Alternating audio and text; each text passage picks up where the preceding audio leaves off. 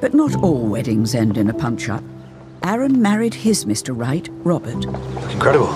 Just a fun day, and I think it was kind of tying the knot in something that was a little bit more than just a sort of relationship. It was years of constant sort of back and forth arguing, emotional kind of thing. To be my lawful wedded husband. It was such a beautiful ending.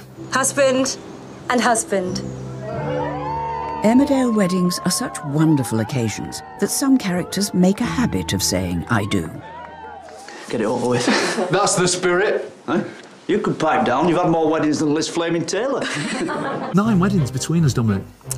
Look at the state of us. You do get it on Twitter going, how come I'm on my own? When Paddy's been married 5 times.